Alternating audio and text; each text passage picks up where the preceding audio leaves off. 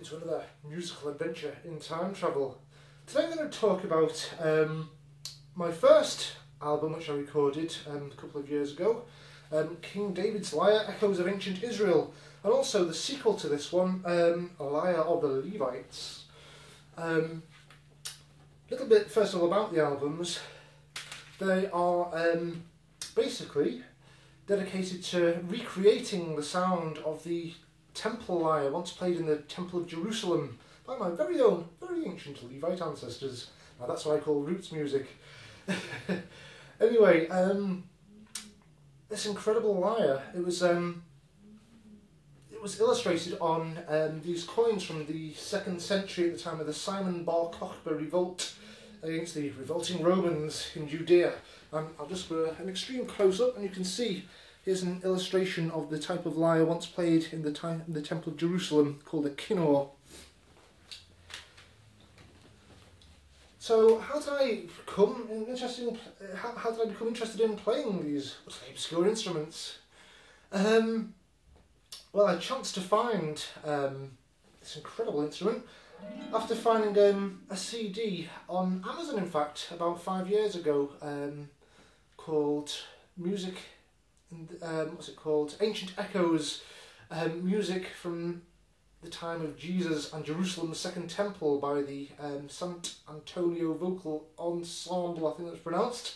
Incredible album, which featured replica lyres like this one, once played 2,000 years ago in the Temple of Jerusalem. And it also introduced me to the work of a very obscure, little unheard of, late Jewish composer called Susan Haik Van Chora, who incredibly deciphered the original music on the Psalms, and in fact attached to the original music once sang in the Temple of Jerusalem from some obscure notation that was attached to the oldest surviving text of the Hebrew Bible. Fascinating stuff. Anyway, more about that on my amazing website, www.ancientlyre.com. Check out the historical research section. That aside, what fascinated me about ancient music is my origins, actually, as a klezmer fiddler, hence the name of my YouTube channel. And here's what I prepared earlier. Think about klezmer music, that's the Jewish instrumental music that used to be played in Eastern Europe. The scales used in it are incredibly ancient, Middle Eastern scales, and I became fascinated by the ultimate origins of these scales, because in klezmer music, the scales are derived from the singing in the synagogue.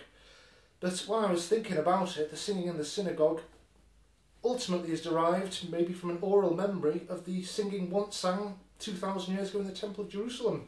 And this got me absolutely fascinated. When I researched further into the klezmer modes and discovered Susan Haik Van Chora, hey presto, I found that some of the same scales I was playing klezmer music on my fiddle were played 2,000 years ago on these things, the kinnor, the biblical kinnor, the lyre of the Levites. Amazing. And the piece I'm going to play, a live performance on my nice little lyre, is one of the klezmer tunes that I knew from my little klezmer fiddle days.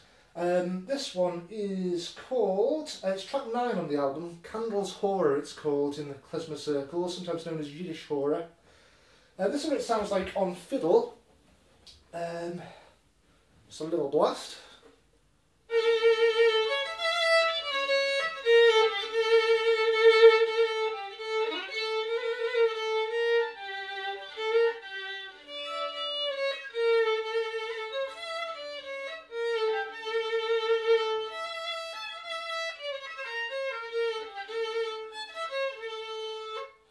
That's just a little bit of an outline of the tune, but when it's played on this amazing instrument, the sound is completely transformed into something awesome.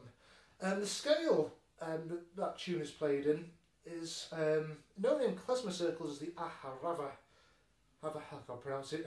Aharava, or a bounteous love mode. I don't know why it's called bounteous love or abundant love. I can't remember exactly what the Hebrew translation is.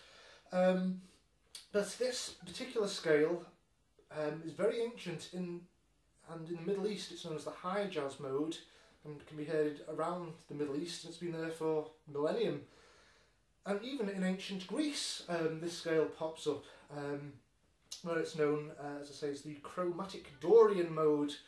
When I talk about Dorian, I don't mean about the equivalent intervals of D to D on the white notes of the piano. Due to a mix-up in the Middle Ages, all the original names of the ancient Greek modes are given the wrong Greek names. The ancient Greek Dorian mode was E to E on the white notes of the piano, and the chromatic Dorian mode has a G sharp in it, so a raised third. Very mystical sound, this scale. And it pops up all over the place. It can also be heard in flamenco music, presumably introduced by the Moors to Spain, I would imagine.